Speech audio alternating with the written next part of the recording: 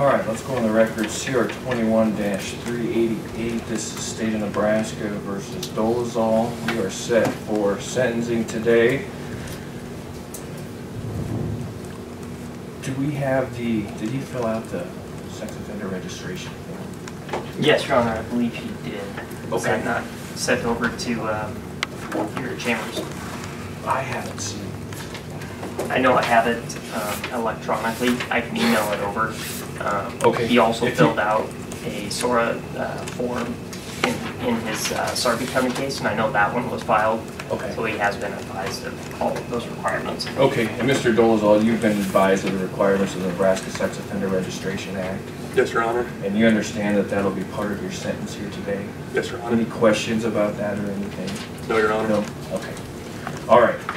I did receive a pre-sentence investigation report. Mr. Dolezal, have you had a chance to look at that or at least talk it over with your attorney? Yes, Your Honor. Anything we need to do before we go ahead with sentencing today? No, Your Honor, No? not from the defense. Okay, recommendation from the state.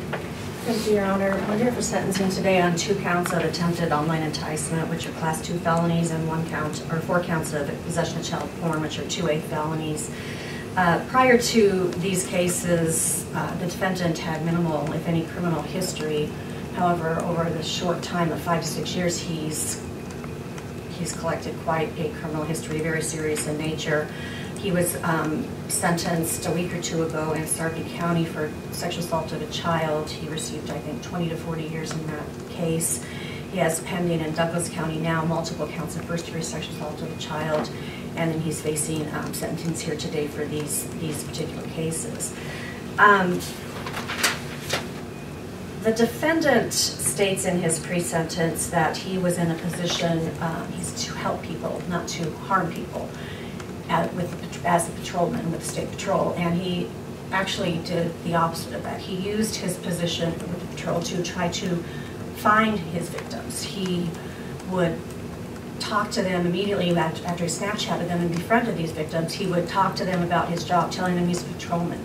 He would send them pictures of his car, and he would talk to them about their cases, his arrests that he would make. All in which to try to get these young victims to become interested in him. So he used his position of power and authority to find his victims in this case. One of the things he stated in his pre-sentence that I found interesting was his statement that this is not who he is. Actions speak louder than words, Your Honor, and this is who he is. He was evaluated by Dr. Kurt Newring, and was found to have a paraphilic disease where he needs to have, in my opinion, pretty significant treatment in order to overcome his issues. But when you are warned twice by the patrol to watch what you're doing with your social media and who you're friending, when you're Googling constantly on your phone, high school girls, high school students in Gearing High School, you're Snapchatting all of these young females, and this did not happen in a vacuum, Your Honor. You have a Sarpy County, you have these cases. There were multiple Snapchat conversations with females on his Snapchat account.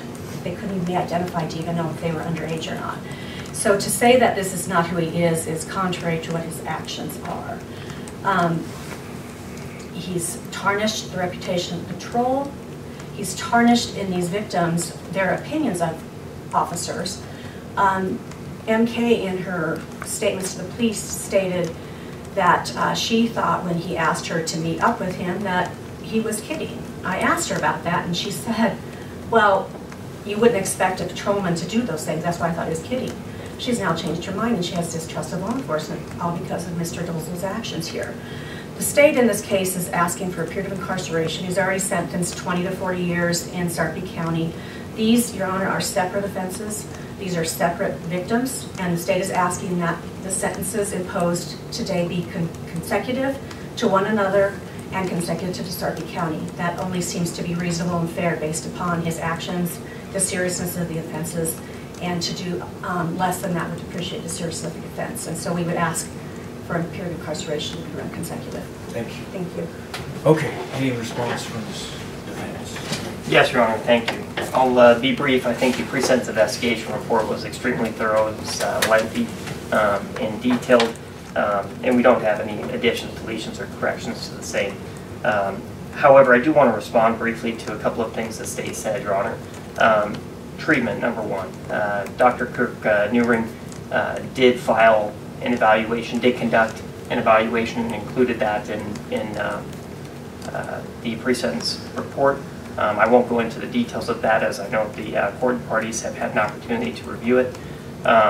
He does need treatment, absolutely. He agrees with that. In fact, at one point in time, I visited Mr. Dolezal, and his first statement to me upon walking into the jail to visit with him was, "Can I get an evaluation? What can I do? What can I do to rectify this situation?" Albeit better late than never. At the bare minimum, Your Honor, he has recognized that. He does agree that he needs some sort of treatment. I do agree with the state that it is a significant level of treatment that he needs, and he's willing to do it, obviously. Your Honor, with regard to consecutive versus concurrent sentences, these actions took place right around the same time as the Sarpy County case. They were delayed significantly several years ago. In fact, the Sarpy County case actually arose out of the investigation from this case. Essentially, a lot of the same actions were taking place in between this county and Sarpy County. We would ask that a concurrent sentence be imposed in this matter. Your Honor, Mr. Dolezal is going to be incarcerated for a significant amount of time. He knows that. He hasn't strayed from that reality in any way, shape, or form. Like I said, I think he does recognize that his actions are abysmal, and he's looking forward to rectifying that to the best of his ability. Again, albeit better late than never. Outside of that, Your Honor, again, we would ask for a concurrent sentence in this matter. Thank you. Thank you. Mr. Dolezal, anything you'd like to say? Yes, Your Honor.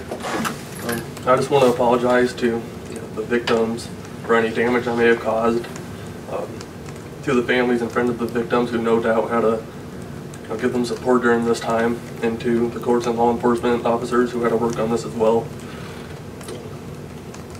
There's nothing I can say here that will undo the damages that my actions have caused. I'm just ashamed of myself that I lacked the strength and the courage years ago to seek help for this.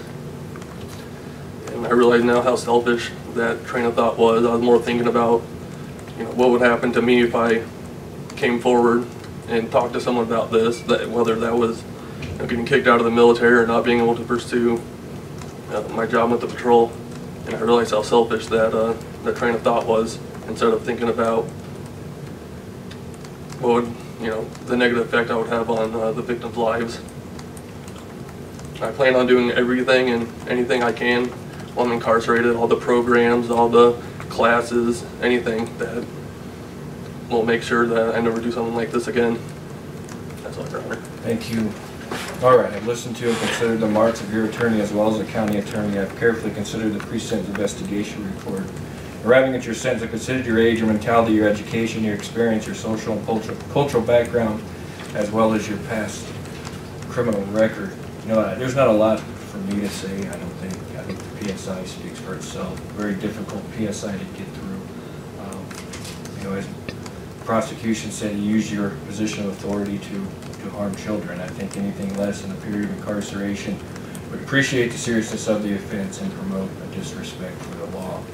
So it is the sentence and judgment of the court that you be in prison in an institution of the Nebraska Department of Correctional Services on count 1 to an indeterminate term of not less than 10 years, not more than 12 years. You are given credit for the 3 days already served. Count, I think it's 3. It's also in the enticement count, not less than 10 years, not more than 12 years. Count 5, which is child pornography, not less than 5 years, not more than 8 years. Count 9, also the child pornography, not less than 5 years, not more than 8 years. Count 12, not less than 5 years, not more than 8 years. And the last count, not less than 5 years, not more than 8 years. All sentences are ordered served to be run consecutively. This sentence will also run consecutively to the sentence given in Sarpy County. You're also ordered to comply with the Nebraska Sex Offender Registration Act. Assuming you lose no good time, I do need to advise you that you will be parole eligible in a period of 20 years. Your mandatory discharge will be in a period of 28 years. You are remanded to the custody of the sheriff to be taken to the appropriate location. Thank you.